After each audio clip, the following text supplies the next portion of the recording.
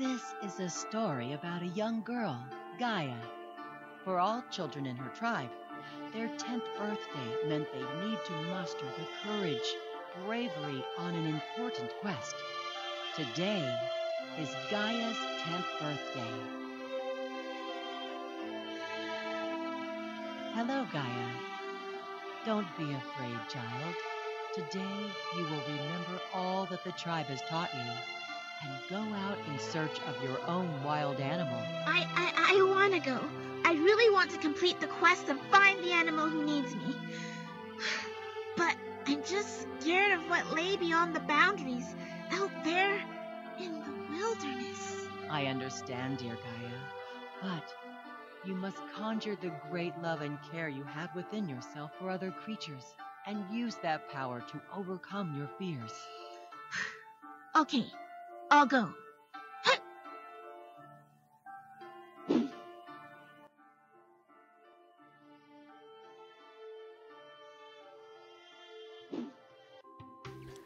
Ja, und damit hallo und herzlich willkommen zu einem neuen Let's Play, beziehungsweise ich spiele mir ja an, hier am 1. Dezember 2020, also ich spiele das jetzt früher.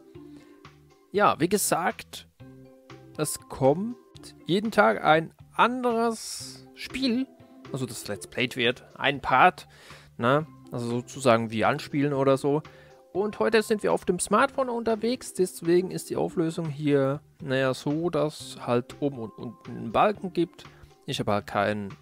Gut, ich habe schon ein Smartphone, wo die Auflösung dienen würde, 1080p. Aber das ist zu schwach, um so aufzunehmen. Habe ich ja früher gemacht und dort gab es immer viele Ruckler. Okay, dieses Level habe ich schon gespielt auf dem anderen Smartphone. Ich bin hier beim Samsung Galaxy A8 unterwegs. Ja, wie gesagt, ihr könnt immer, wenn ihr denkt oder wenn euch das Spiel gefällt, schreiben in die Kommentare. Also ihr könnt in die Kommentare schreiben, falls euch das Spiel gefällt, dass ich das weiter Let's Playen soll.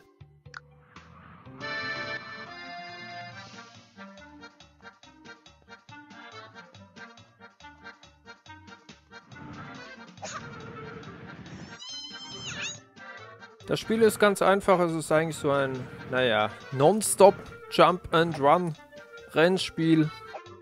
Es gibt es übrigens kostenlos unter Android Store, bei iOS weiß ich nicht.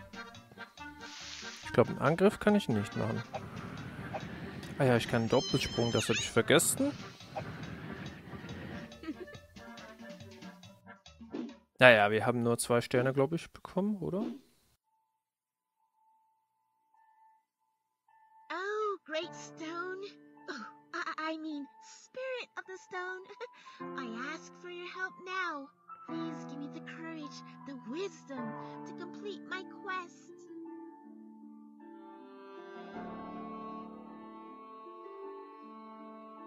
The spirit of the stone has decided to help me? Oh, thank you. Thank you. Okay, let's go. Ich finde das sehr nett gemacht. So, Play. Ich finde das sehr nett gemacht, weil, naja, was soll man sagen?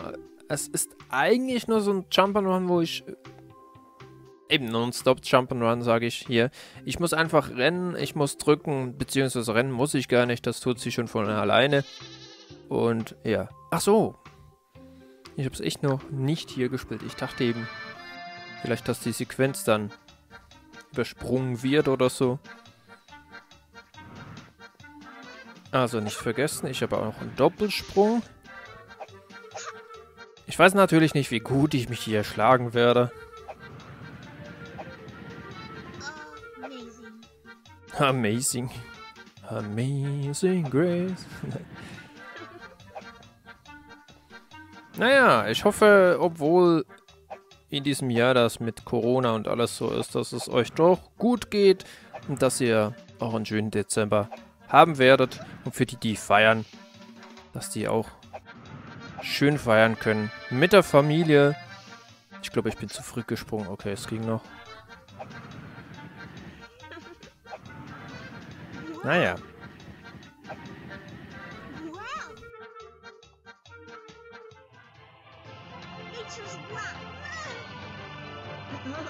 Okay. What a beautiful creature you are. Here, let me help you. Please, I'll take you home with me. Yes. Wie gesagt, ihr könnt ihr in die Kommentare schreiben, seid ihr so, die immer Geschenke macht für Weihnachten oder bekommt? Oder seid ihr mehr so, ja, man ist einfach mit der Familie oder feiert ihr gar nicht? Schreibt es doch gerne in die Kommentare, ne?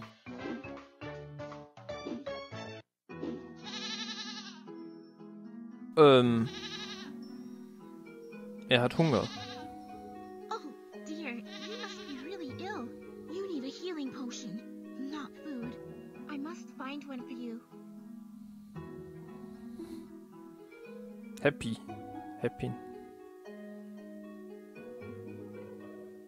Okay. Let's play. Let's play, ja. Die sagt's ja. Wir machen hier Let's Play. Ah, da kriegen wir einen Heiltrank. Habe ich jedenfalls gesehen. Ich glaube, wenn wir die 100% erreichen. Ich finde es sehr interessant, dass da immer angezeigt wird, wie lange wir hier noch rennen müssen. Ne? Wenn der Balken hier gefüllt ist, dann ist Finish. Ne? Dann ist das Ziel erreicht.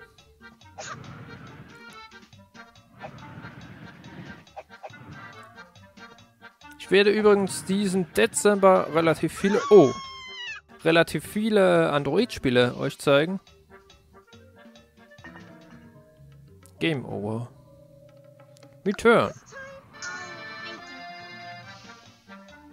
Ach, die Federn kann ich zum Beispiel brauchen dafür, um nochmal mich wiederzubeleben oder so.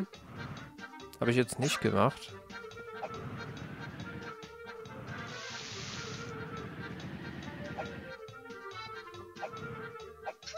Oh, zu früh. Oh.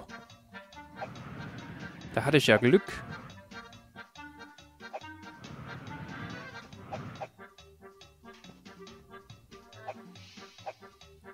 Es sieht nach einem einfachen Spiel aus, was es eigentlich auch ist. Was ist das? Oha. Continue. Ich mach mal Continue. Ah, okay. Ah, das gibt's doch gar nicht.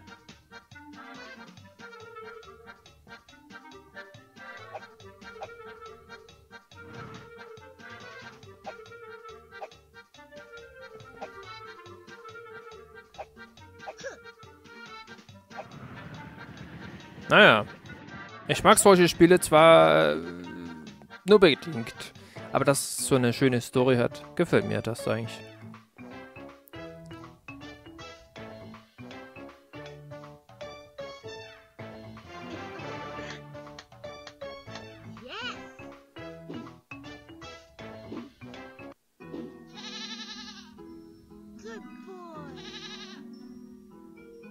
Good boy. Gibt's noch andere? Nö. Und jetzt Hunger.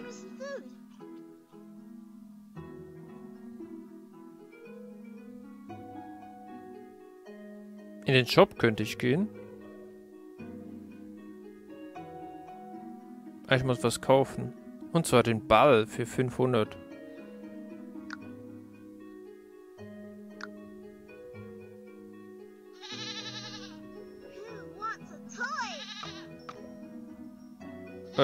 Was will ich? Herzen oder? Ah, ich krieg alles. So. Let's play. Genau, let's play.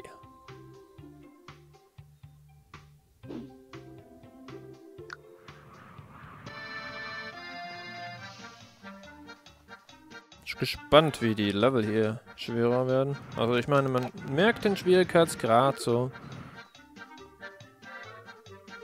Oh.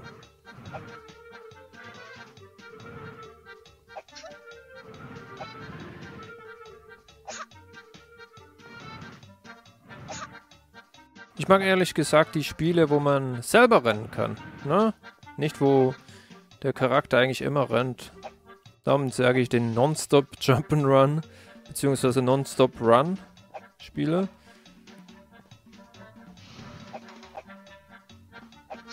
Okay, unten hätte ich auch durchgekonnt.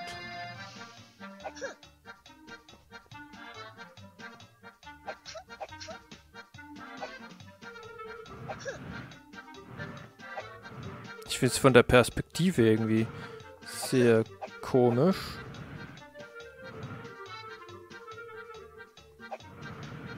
Aber sehr lustig, dass wir hier Federn sammeln, eigentlich.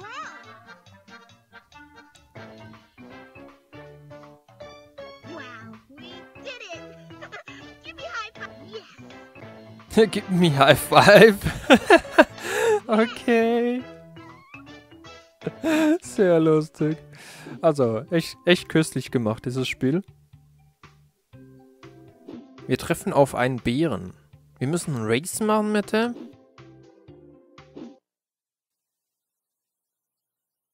Don't be afraid, dear Gaia. You know my name? I know many things. I know the good you have done for nature, how you help wherever you can. Now, I will help you. Why, thank you, Great Bear.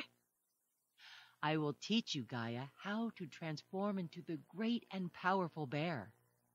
With this power, you will be able to defeat your enemies and become victorious. But first, we will race through the wilderness, Gaia. Are you ready? Oh yeah, let's race! Ich finde schade, dass der Bär da nicht das Mund ein bisschen bewegt hat, also dass er wenigstens eine Animation hatte, ne? Das wäre jetzt schön gewesen. Der Witz ist, ich kann ja gar nicht rennen, also ich werde ja immer so schnell sein, einfach beim Springen halt. Oh.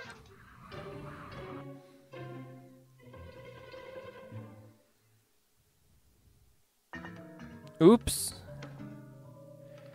Ja, okay.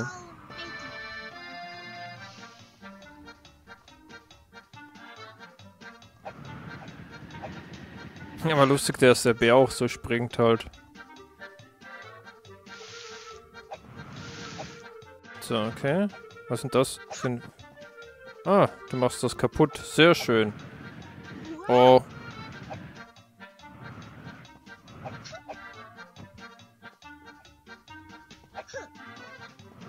Naja, er ist schneller als wir. Was passiert denn hier?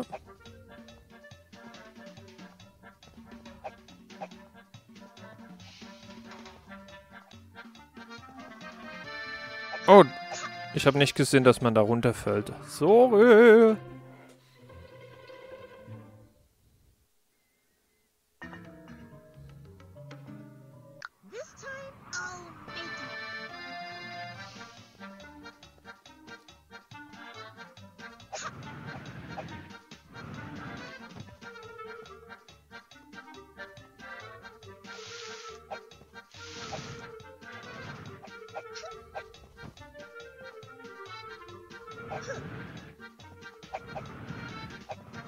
Das Vieh ist, da holt er ja so oder so auf. Und ich weiß nicht, wenn ich unten entlang bin, gehe, ob ich schneller bin.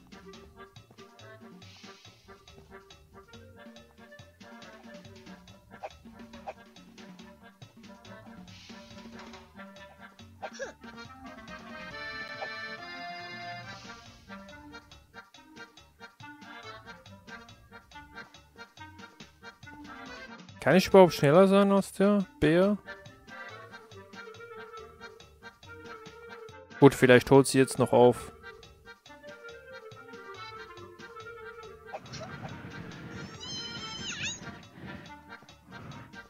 Wäre ich jetzt da gesprungen, wäre ich wahrscheinlich zu langsam geworden.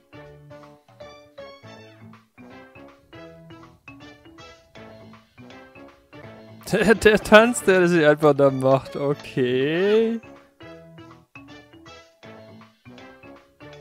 Seht nicht hier, wie diese sich bewegt. Naja, ist jedenfalls sehr lustig gemacht, das Spiel. Finde ich jetzt persönlich. Was gibt's denn hier drin? Ah, das Home. Oha, Oha, viele Level. Wahrscheinlich sind aber... Habe ich jetzt aus Versehen Home gedrückt? Ja. Wahrscheinlich sind manche gar nicht dann kostenlos, ne? Also bis hier vielleicht kostenlos und dann... Oder coming soon. Ah, okay, die kommen später. Ja gut, sind noch nicht fertig, aber sie wollen mehr Level machen. Gut. Insgesamt 120 Federn gibt's hier. Okay. Was ist denn da als 2? Autsch.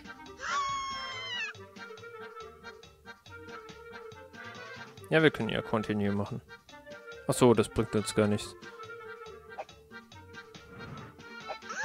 Ja, wie soll ich denn die bitte schön zerstören?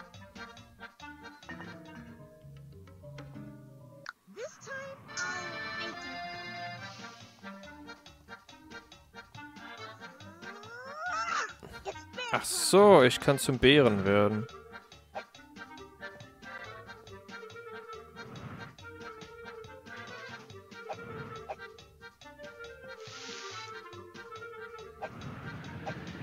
Das heißt, weil wir sie besiegt haben, sozusagen im Race, können wir zum Bären werden. Also Bären, nicht Bären.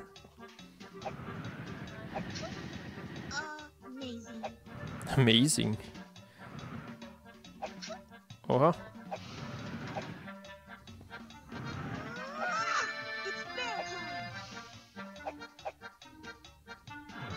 Okay.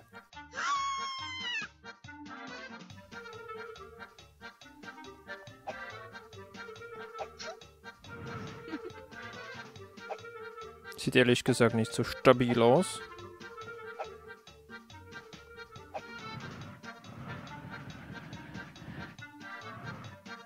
Gut.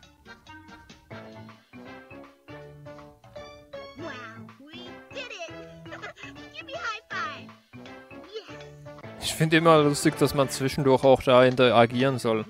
Ich finde natürlich schade, dass am Anfang da wurde ein bisschen Story reingemacht, aber jetzt hier nicht. Rage the game! No, thanks. Mache ich später mal. So, ich würde sagen, Level 7 gönnen wir uns noch, ne? Weil es gerade so Spaß macht, ne? Okay, wir haben nur noch einmal den Bären. Okay, da kriegen wir noch einen. Okay. Also sozusagen ein Item.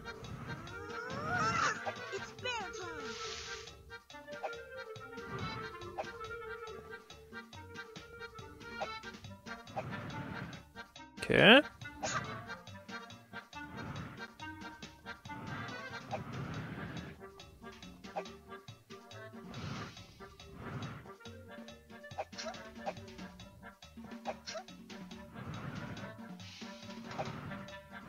Aber es ist echt, ich finde die Perspektive sehr komisch. Es ist ja nicht wirklich so ganz von der Seite, sondern so ein bisschen versetzt. So leicht. Das macht das Ganze eigentlich auch noch sehr, sehr speziell. Ja, dass das nächste Level geht auch noch rein, ne?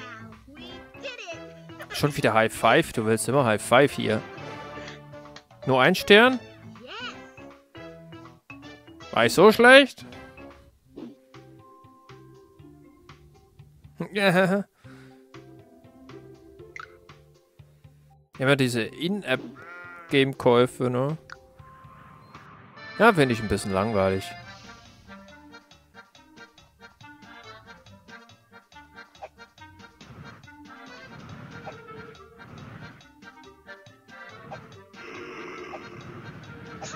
Was ist denn das?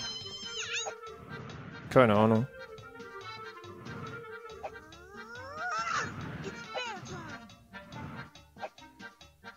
Oh, no.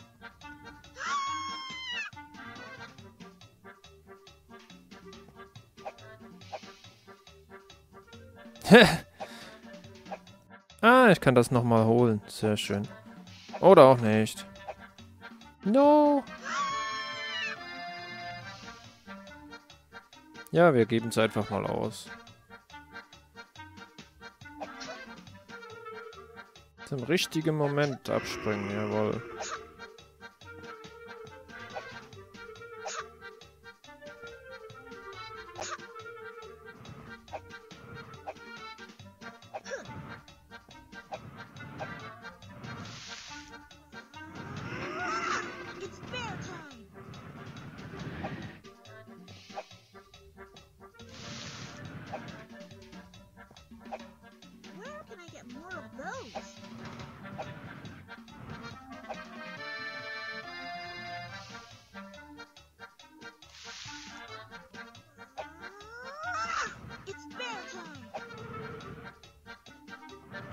Okay.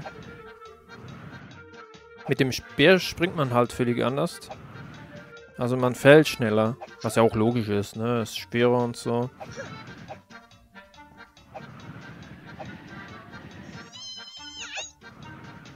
Ah, es gibt mehr als 220, aber mit 220 kriegen wir halt dann die 100%, ne? Also die 3 Sterne, ne?